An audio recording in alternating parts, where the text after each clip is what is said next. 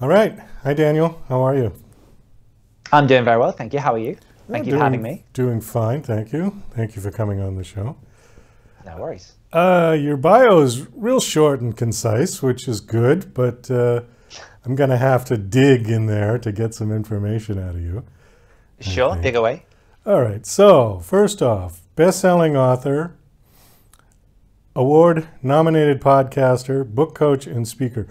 Every time I hear that term book coach, I always think of somebody sitting behind me at a desk going, come on, just one more paragraph. You can do it. You can do it. You Yeah, we know. we crank the heat up. We have some towels to fan people. We get the old whip out and just we're in the absence of a muse, a book coach will keep you writing. You can't be a muse on call. I mean, that's. No, so book coaching is basically if you. I mean, we kind of almost liken the analogy there to a personal trainer. That's essentially kind of what we are for authors, because when you first approach the page and decide to write a book, obviously for many people who are first time writers, you have your idea of what you want to tell, what you want to make the book about, but you have no idea how you're going to publish it, whether that's self-publishing or approaching traditional publishing houses. You have no idea how to look at sort of the marketing. You have no idea how to actually structure or get through the stages of writing that first book. And then that's all of that stuff, before you even hit the editing side and know where to go there. So a book coach is basically someone who is in the trenches with you, someone who guides you through how to write the book. Typically with my clients, I'll have a 1 hour video call with them once a week in which we kind of discuss anything they want to. And then throughout the week, I'll typically be editing bits of their work or, guiding them on the process of getting to the end of that first book and how to bring it to publication. I tend to specialize more in self-publishing rather than getting people agents or traditional deals. But that's kind of a roundabout way of explaining what book coaching is. All right, well, let's talk a little bit about that, about self-publishing versus traditional publishing. I know there's pros and cons on both sides, and I've spoke to other authors who have gone one or the other or are doing both, actually. For a first-time author, would you recommend them starting out doing self-publishing? I don't think it's as simple as whether you're a first-time author or not. I think it's more, what are your goals? What is it you want to achieve as an author? Because I think that it depends how you work as well. Because the main pros and cons are, if you're self-publishing, you have full control of your book. You can write what you want. You can put the cover however you want to. You can put it out wherever you want to on the internet in the format that you're happy with. But of course, that's not always conducive to actually selling your book. So if you take your book to a traditional marketing house, they have their channels, they have bookstores, it's all set up to try and get your book into the hands of readers. The difference primarily comes with, are you happy to go with the slower build, like I say, typically, or self-publishing, which is a bit more of a slower build in terms of you have to build your own reader base, you have to do your marketing, you have to do your finance, all the business relies on you. Whereas with a traditional publishing house, normally you can get a bit more of a boost in terms of reaching more readers and getting that upfront royalty split and all the stuff that comes with that. But the line between the two is shrinking at the minute in terms of traditional publishing houses still expect authors to be marketing their book and being a part of that process, whereas they didn't used to so much because self-publishing didn't exist. So it's there are a lot of, it's quite complicated to consider which way you would like to go, and normally it just comes down to what the author's perception of each industry is. I personally I'm solely self-published across all of my books. I've got a couple of books through small presses that are all self-publishers who have formed small houses. But I find that for me personally, that's a way to go, because I like being in control of the work that I do. And I like the idea that the rights that I have for my books, if anyone approaches me and says, we want to turn this into TV, cinema, whatever, I can negotiate these deals and I can do what I want with the stuff that I own. Whereas if I give that to a just traditional publishing house, I'm signing away those rights for a number of years, depending on whatever that contract is. But it's very much debatable still at this point, which is the best for who. And I think it's only once you inform yourself of all of the nuances, because it obviously goes much deeper than this, that you can then actually sit and consider which one's which. But the problem at the moment, in my opinion, is there's no education for self-publication. So I've given talks at the local university about self-publication, and it's amazing how little there is on the curriculums at that level about what the option is of self-publishing, considering how much it's grown over the past 10, 15 years. The one complaint that I heard over and over again were from authors who had mixed genre books, and the publishing houses didn't like it. And in fact, several of them were required to edit their book to cut out a romantic section or something so that they could fit it into thriller.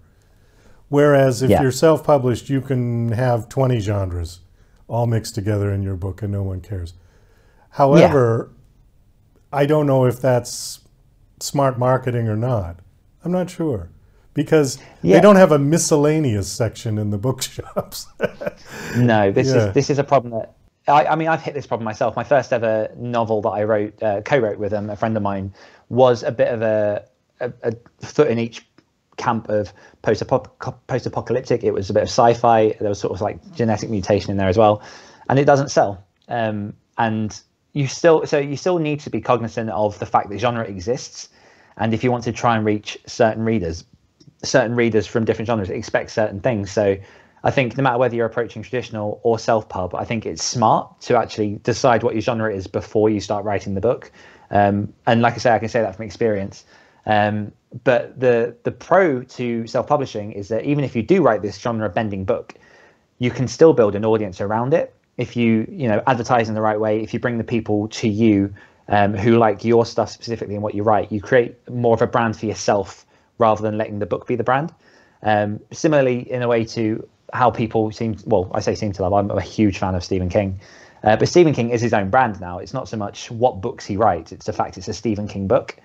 And you can do that with self-publishing on a much, much, much smaller scale and bring those people in around you and then grow that group itself. Because, we're in 2021 now, and pretty much whatever you like, someone else out there will like, and there'll be 100, 200, 1,000 more people who like the same thing that you do. So it's just a case of finding them and bringing them into your circle. Whereas, as you say, traditional publishing, they're very specific about what they know will sell. And obviously, as big businesses, they have to guarantee that they're going to get that income come back.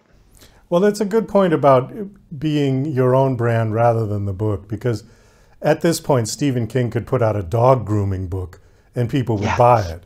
Number one bestseller in 20 minutes. Just because his name's on it. So, sure, all right, let's talk about a little bit about your podcast. What do you talk about on your podcast? Sure. So I have at the minute I have two podcasts. I have the Great Writer Share podcast, which is an interview format show, normally about 40 to 60 minutes long, in which I bring on authors from all walks of life. So I've had some traditional published authors on there, a lot of self-published authors. I've had some first-time authors. So it's kind of the full scope of what you can expect from being an author. And the specific thing that I try and focus on in that show itself is the mindset and the journey of, are there any points in which you felt you wanted to give up writing? What was it that got you through that? What are the tough blocks? Because I think there's not a lot of transparency in the writing community about what the journey is actually like. And I think people who are successful or have found some form of success are very keen to make their journey seem very, very earned and very, not easy, but, triumphant. And I think that the thing that unifies all writers, and I think actually the thing that's most valuable to writers, particularly first-time authors or struggling writers, is to be transparent about what that process looks like, to know that, everyone has those down days where you can't get the words, to know that, quite a lot of people do release books that just go to dead silence and people power through that and then they get success. So I try and highlight a lot of that with the Great Writer Share podcast. And then I also have the Next Level Authors podcast, which I run with my co-host, Sasha Black. And that is basically, it's a shorter form podcast. It's just us two. And that's us holding ourselves accountable each week. So each week we'll have a question or a topic of discussion, and then we'll outline the things that we're going to do the following week to help us as authors level up so that we can hold ourselves to account and pull ourselves along that journey. And that's a lot of fun to run. One of the things I heard, you mentioned something about process and writing process. One of the lines that I liked from a particular author I interviewed was he said, part of the writing process is staring out the window. Yeah. And I think that that's very true, because sometimes you just have to disconnect from the pen or the word processor. Do you do that often? Do you stare out the window? Probably not as often as I want to. But yeah, it's definitely a part of it. I think when you're, deep in the trenches of writing your book, sometimes you can get swallowed into it and you burn yourself out, or sometimes you just get to a point in which you've outputted all of the stuff that you had in you, and you realize you have to recharge to get that next wave of words or story. So I think, I think it's hard because, you know, we're told from a young age that procrastination is bad, but then staring out the window and actually thinking and considering and letting your mind do some work in the background is actually a really good way to recharge yourself and to keep going, because otherwise you will just burn yourself into the ground. But I do spend, as well, not as much time as I want to, but a fair bit of time taking those moments to go on walks and let my mind filter through things, or like you say, just sort of sitting back and looking out the window and just giving yourself a few minutes to rest, to recharge. I kind of equate it to a snow globe. While you're riding, it's like you've shaked the snow globe and everything is falling and sometimes you just have to put it down and let everything settle to the bottom before you can start again. Yeah, you can get, I think it's very similar to life as well. I think we all have those moments where you've got 1,000 things to do. You've had a week in which you've just been, you know, balls to the wall busy, and then you get, your perspective shrinks. So, you know, all the things that you know is going to come up over the next year, all your plans and everything just get smaller and smaller and smaller. And so all you can do is focus on the next day, minute, second. And then, yeah, that's when you normally need to take that break, or, you know, go on a holiday and recharge. And then you can pull the camera back and see everything going. And like you say, that is similar in story. You can get very into the weeds on particular details that might not matter that much to the reader in the grand scheme of things. And that's when you take that time. And that's what I do once I've finished a draft of a story. I tend to take a week or two just to leave it in a drawer somewhere, so that when I go back to do the edits, I've had some time away and I can then look at the story from a different lens. Yeah, that makes sense. We've got about 2.5 minutes left. I want to hit your book, Winter Comes. Yes. This is a whole series, right? Yeah, so it's a serial, because I wanted to experiment with the old serial horror format that, you know, was around with Stephen King's Green Mile and going back to sort of even Charles Dickens back in the 1800s. And it was just fun, short form. Well, it's a longer form story, but at the minute I've got, well, overall there are 6 episodes of this serial that are all about 20,000 words each. So it's about 100 pages of story divided into, or culminating to about 600 pages overall.